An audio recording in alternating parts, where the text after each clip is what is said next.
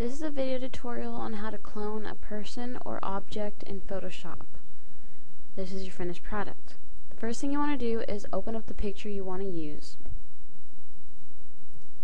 The second thing you want to do is go to your toolbar and select the polygonal lasso tool, or you can select your quick selection tool to crop the image you want to clone.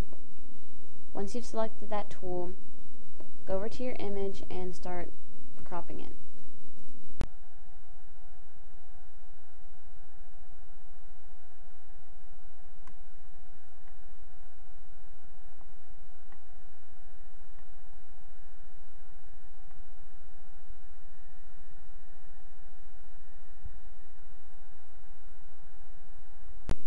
Once you've selected your image, go to the top taskbar and click Edit.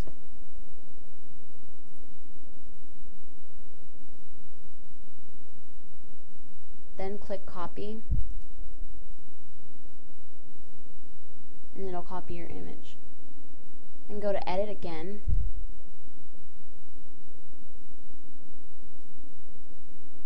and click on Paste.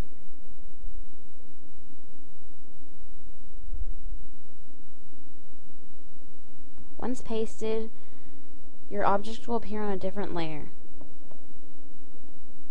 and you can move it with your movement tool at the top of your toolbar and move it over wherever you want, whatever you want to do with it.